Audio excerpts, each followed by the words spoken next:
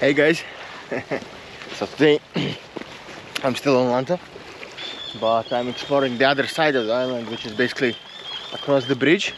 That's where basically I arrived. One of them is a pier where the boat stops basically, and that part I have explored. I'm saying I like this part. It's I mean that part there, it's already peaceful and quiet by as it is, but this one seems even more chill, you know, more nature-like, you know. So I'm not sure if there's much to see and much to film, to be more precise. As I mean, if I'd be good at this stuff, I probably would find what to film wherever I go, but I'm not, so I'm kind of struggling here. Well, I will try though, you know. What's there to lose? I'm here anyways. But I do like Lanta. It's a good place for relax, at least at this time of the year, as there's really no people here. It's kind of cool. I like it.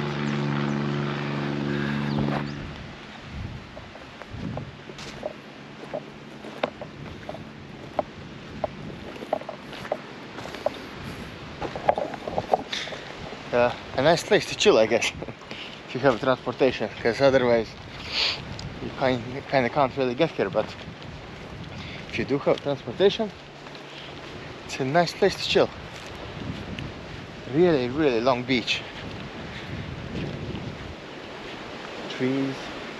Besides, there are like benches. Apparently, well, obviously used to there was something like, no, camping grounds or something, but now, I don't know, is it because of COVID or because of other reasons, just not here anymore.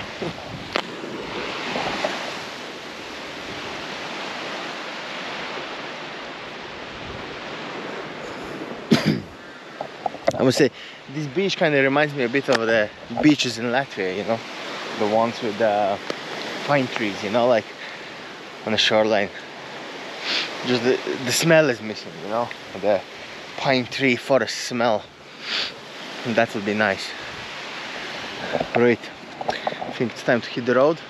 I don't know what it is they are catching here in these trees, but I've seen quite a few people, well, not here, but in another place of the island, just walking like with the long bamboo sticks and like hitting the trees, you know, and waiting till something falls down.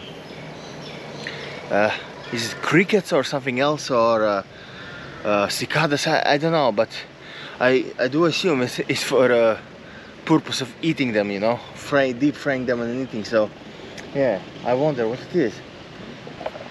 Right, I think it's time to move. Alright, let's see what's fucking helmet. Like, the thing with helmet is, by the law, you're supposed to have it, right? The thing is, locals, there are locals who are wearing helmets, but many locals just don't give a fuck, you know, they don't have a helmet. Obviously, at the end of the day, it is for your own safety, you know, but not only for that. You see, like, when the locals are not wearing helmet, police don't care. But if the police sees that foreigner is not wearing a helmet, that's basically an extra reason to stop you and fine you. You know. So I mean, there's plenty of tourists who don't wear it, but well, I guess safety first always, you know.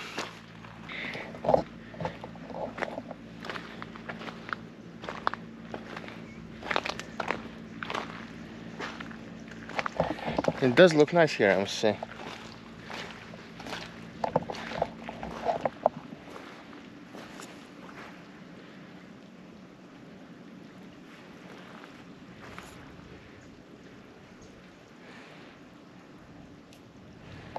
Right. Okay. Let's move on and see what else there is to see.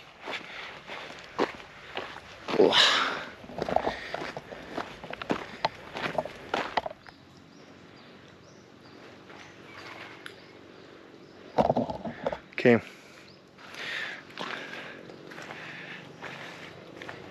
Okay, keep moving.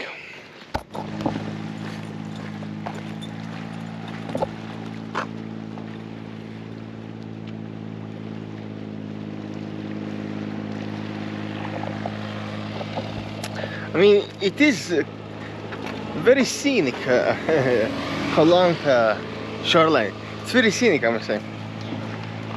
Nice views. I wish I had my GoPro and a harness as I was going down the road here.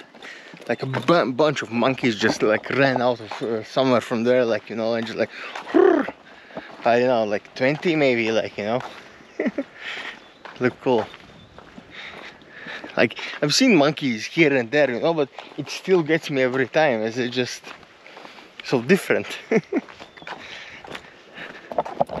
Right. Some kind of viewpoint. See, that's why I like to use Maps Me. Because in a Google Maps, many of these viewpoints, they are not shown there, you know.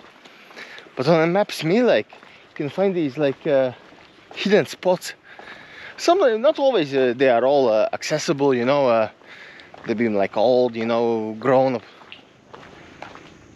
you know, in the jungle and stuff. But many of them are, and it's cool.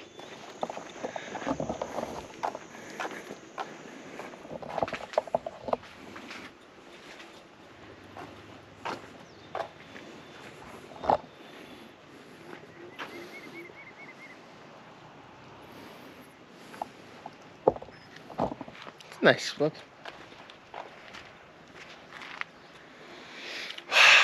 Okay, back to road.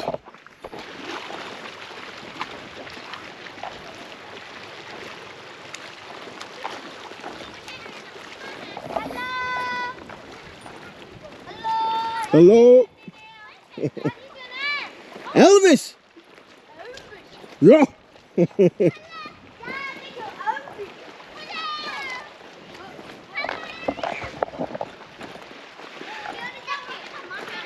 Ruiti, so this is probably my last, this is the very tip of the road, I guess. So now I'm gonna turn back and head slowly back, I guess, to my place. I mean, it went much faster as I anticipated, I must say. And to be honest, I don't think there's anywhere else I can drive and go, because I really think I have seen like most of Lanta Island, at least where the road takes. I really like driven almost every road here on the island, which is kind of crazy because the road system here is actually very simple.